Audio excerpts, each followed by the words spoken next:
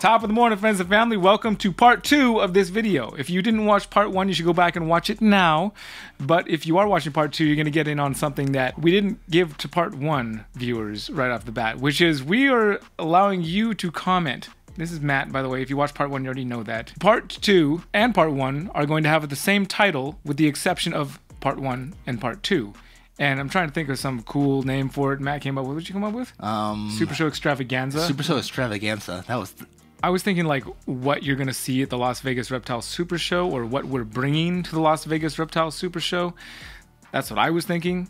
But we want a comment from you below, and we're gonna take the best one, and we're gonna title the video that. I've got 5 snakes. All of them are coming. Some of them are for sale. Ooh, can I take a guess at which ones are for sale and which ones aren't? No, this one is coming. If there's space. If there's space, this snake will come. This is a Coral Glow Champagne 100% het hide. Hold on there. What? Tiger, I'm the one asking the questions around here. Okay, well, I'm giving Brian, the answers. What kind of snake is this? This is a ball python. Python regius, also known as royal python in many other parts of the world.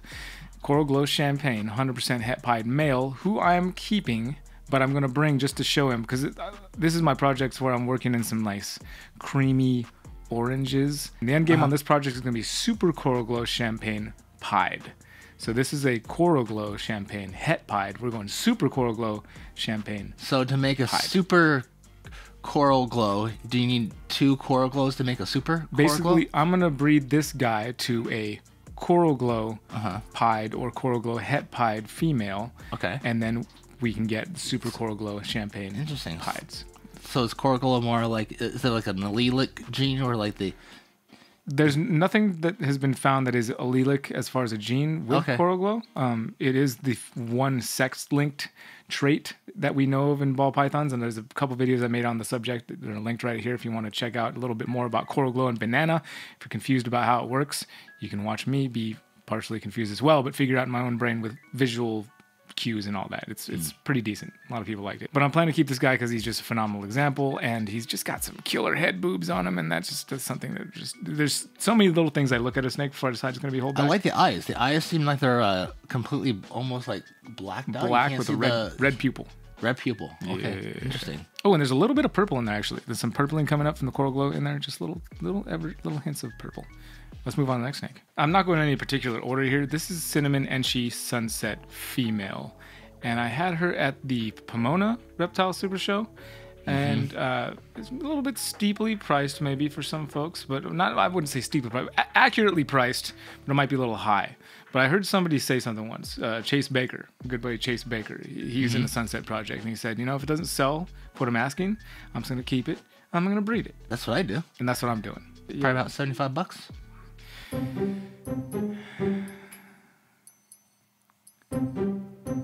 Is that a little steep? You're usually missing a few zeros, that's all. Just like a brown, orangey snake. I got brown snakes down there. Now I have zeros. All right, well, we decided Matt wasn't going to be good for business at the show, so we're going to be taking over by ourselves from here on out. This here is a spot nose red stripe pinstripe clown, and she was at the last show too. And same as with that sunset. If this snake doesn't sell, then this will be the last show I bring either of them to, and they'll just stay here, and I won't have any problem with that whatsoever. You know, it's the last chance. Last chance. She's a beautiful snake and powerhouse. You guys miss Matt? Me too. All right, Matt, come on back. Question: if I sell that snake, can I come back and stay at your booth the entire show? Absolutely. That one right here? Yeah, this one right here. Oh, $150. So Brian, tell me about this thing. What made this snake? Like, what genes are involved here? I already did that. We'll go to the next one. Oh, definitely a $60 snake. All right, you're fired. What? I know my ball pythons. So what genes are in this ball python? Okay. Looks like we Just got name one. Mojave. Afraid not? Cypress. Afraid not? Buttercream. Afraid not? You were close, though, with Mojave, because it is lesser, and it is cinnamon and red stripe. But so, explain to me about this red stripe, because I am new to I'm trying to learn about ball pythons, and they always say red stripe. I don't see red. Show me red. Stop trying to bring logic into the ball python breeding world, Matt. Oh. Not what we do here. Why did you get into ball pythons? Why ball pythons? Well, honestly, I always wanted a ball python. When I was a kid, and I had colubrids, I had like rat snake and king snake, and my buddy had a ball python. Like I mentioned with that other snake with the head boobs, like, corn snakes and rat snakes and those colubrids, they don't really have much head definition between the neck and head. It's just kind of like the neck becomes the head. Exactly, yeah. And that was so that was something that was stuck out. And then how soft they are too. Like I would hold it and I'd be like, wow, it's so soft compared to my snakes. So my snakes had keeled scales and stuff. And I was like, wow, it's like soft. It's got this really cool looking head. And so it was like kind of the scales are brighter on the other side of the enclosure glass. Okay. That was the real reason. And then when I moved back from Hawaii, I was like, I want to get a ball python. I always wanted to get a ball python. Never had one. Gonna get one. And that's kind of how it started. Everyone always comes over to your booth. I've vended it. I know everyone comes over to this booth all to see the sunset that you brought. Okay. What got you into the sunset gene? Was it the potential that it can have for other genes? Like, did you see something? I just saw the picture of the original one, the first one that was brought in by Brian. And I just saw a picture of it, and I was like, "Ooh, that." Yeah. I want it was that. like love at first sight. Love at first sight. Okay. And then that was way before I saw the price tag. Okay. And I was like, "Oh no, how am I possibly gonna? Like, I can't get into this. I can't afford it at all. There's no way I can get a sunset." And then, hets. So then hets was the option. So, because usually if I see something I really like it, and like even if it's out of my price range. Well, then, if it's truly out of my price range, that means I don't have enough money to get it, period. Yeah. That's truly out of the price range. I don't operate like, oh, that's out of my price range. Like, I either have the money that I can get this or I don't. Right. If I have that money, I'm going to get it if I really want it. Even if I have literally $0 left over afterwards, which is how much I had basically for the heads. So I got the heads. If I had enough of the visual that would leave me completely broke, I would have got the visual. It's not that it was out of my price range. It was that I literally didn't have anywhere close to that much amount of money, period. I gave you a little bit about how I got into it, but also like the drama that unfolded after I realized that I needed to have it. Oh, you're still alive. So I am. Ball pythons. They work. This one was the most reasonably priced of all the snakes on the table, I think. And so it's really surprising. I don't know if maybe just all the other snakes there overshadowed it. As I look at it more and he's starting to grow a little bit, I feel like it would work really well in an axanthic project, even though he's het clown. But anyway, he's quite reasonably priced, and so I'm not going to lower the price. I'm just going to bring him to the table for the same price I've had him. And if he doesn't sell, then I will plug him back into my own projects because he's a good-looking snake. And it's a great-looking snake. He's ready to breed next season. I would almost say he's got some axanthic in him right now. But he doesn't. Brian, show us your last snake. My last snake, I'm cheating, is a two-parter. Just because I kind of wanted to show the difference side by side of Coral Glow Why'd you bleach it? Super Coral Glow. Adding the extra layer of Coral Glow on there. So this one's a homozygous Coral Glow. This one's heterozygous Coral Glow for you science nerds out there. And this was the clutch that I first tried letting the eggs stay with mom.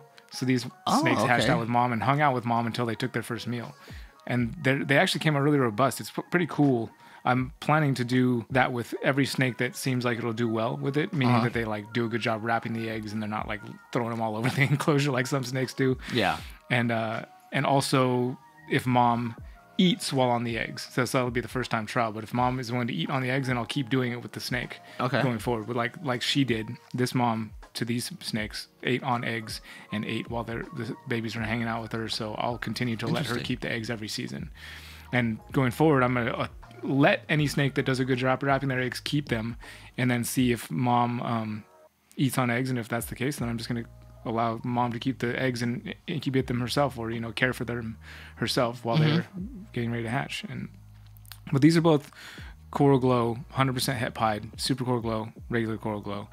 And I just wanted to show it almost looks like it got bleached out there a little bit. Yeah. That's the Super Coral Glow. So the cool thing about Super Coral Glow, obviously, for those that know that are genetics of any kind, homozygous, means that this animal is going to pass on Coral Glow to every single animal that it produces. Got it. So every single baby will be that color. Glow. Yes. I'm in shock and awe of all these snakes, Brian. And are these two going to be at the table? These two will be at the table. Absolutely. 100%. All right. I will help one of you lucky people out there watching to one of these snakes. And if anyone knows about my prices, they're good. Thank you guys for watching. We'll see you guys at the Las Vegas Reptile Super Show, September 10th and 11th. Yep, It's the first one. It's the first one. At Matt's booth. We'll see you there. You guys take care of yourselves, take care of each other, and we'll see you this Wednesday for Kusko One Cut. And it'll probably be at some fancy party or something like that. Am I invited? Yeah, you are actually. I got you invited. Really? I did. Squirrel's head between thigh? What do you, no, I don't know what you're talking about. Oh, it's a video I'll show to you later. Ooh, sorry, Snake. I was just trying to blow the dust off. Am I boring you, Matthew? Very much so. Get your hands out of my hand space. This is my zone now. You had your episode part 1. This is my episode part 2.